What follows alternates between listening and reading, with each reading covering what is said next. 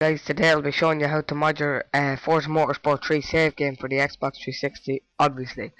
Okay, so the first things you're going to need is Xbox 360 tools and USB Explorer extract. The file name in the description will be called the bundle. You get two of these in the one file.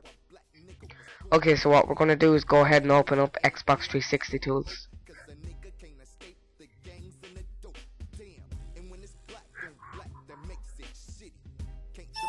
Then what we're going to do is open up File and USB Explorer.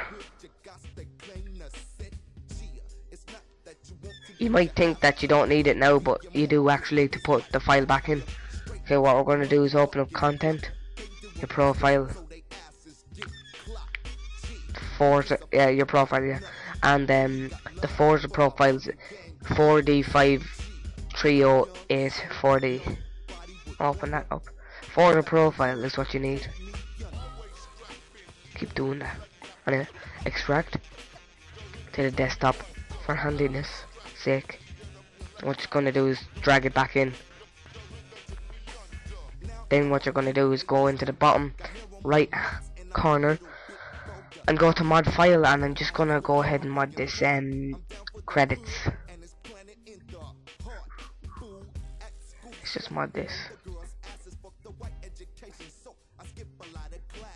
Select value. You have to set value, otherwise it won't save. Go to credits, and okay, let's just put in 1 2 3 4 5 6 7 8 9 and set value. And then what you're gonna do is save. It'll close itself after it gives this text prompt. File was rehashed and re-signed.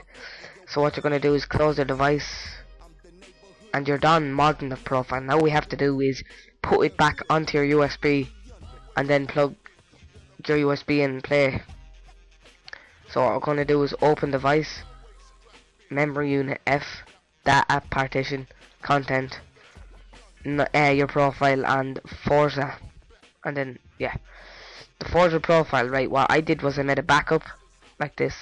I'll just make a backup now for the hell of it. I made that. So what I'm gonna do is I'm gonna delete that. You're gonna delete it. Then you're gonna drag it back in. Well, drag the modded one in. So you have the Forza profile modded. Then what you're gonna do is you're gonna kind of close it and remove the file safely.